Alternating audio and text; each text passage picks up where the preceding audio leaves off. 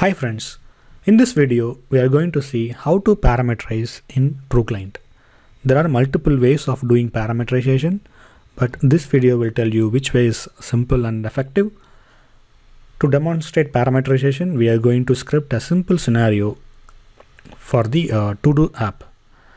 So to-do app is based on AngularJS, where you can add your to-do items and you can mark it as complete, you can delete it, right? So I'm not going to record any steps.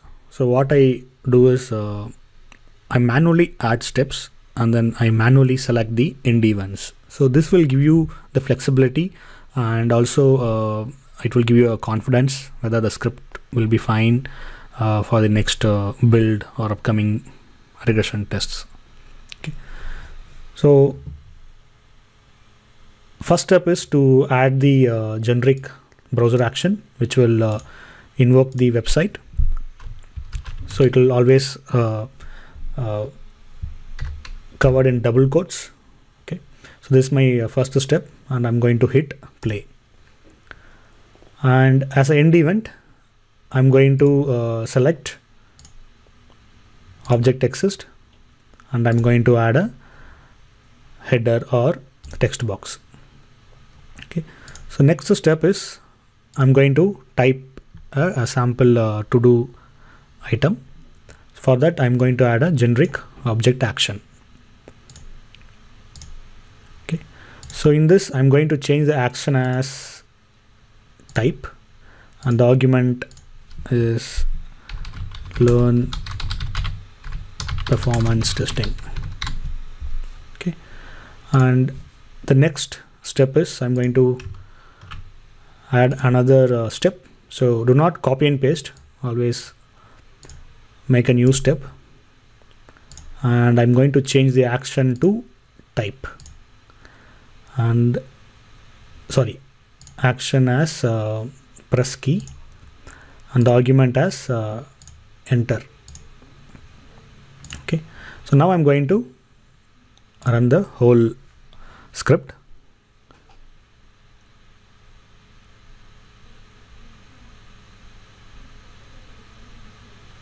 So now it is entering the to-do item.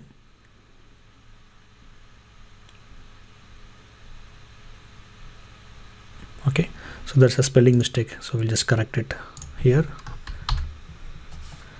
Okay, so now you would like to parameterize the to-do items. Okay, so the very simple way is to use parameterization.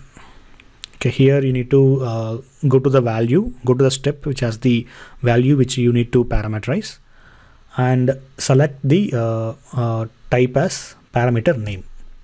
Okay, then click on that icon. It will open the dialog box, and here you can give the my to do items. Just no need to cover any quotation marks, so just the parameter name, and hit OK.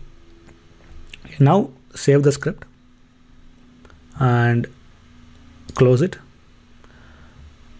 Now double click on the parameters and click on new and give the name. So whatever the name you gave in the script, just give the same parameter name here and press enter. And hit create table and hit edit with notepad, and here you can add all the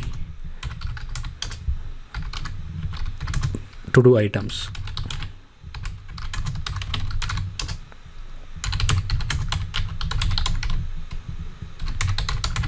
Okay, and hit save. Make sure that your end of the cursor is in the new line. Hit close, and so let it be default, all the other options, and hit close, save it, and go to runtime settings, click on run logic and enter the number of iterations as 3, hit save, click on develop script.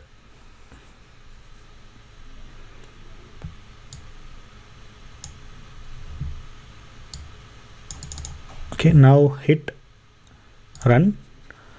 So it should iterate 3 times, and every time it should enter a new to do item. Yeah, now it picked the first item, buy milk, and it's entering the second items.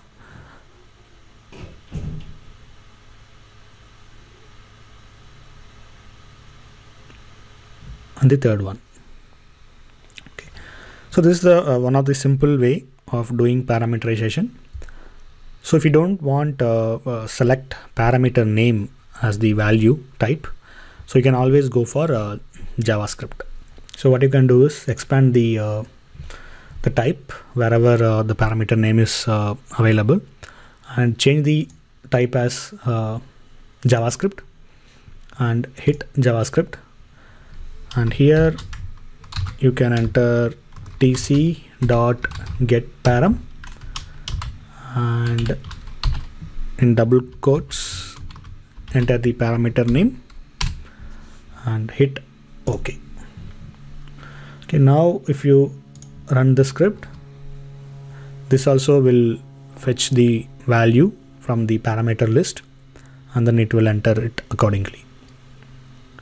Okay, so if you don't want tc.getParam, you can still use another way is another function is lr.getParam.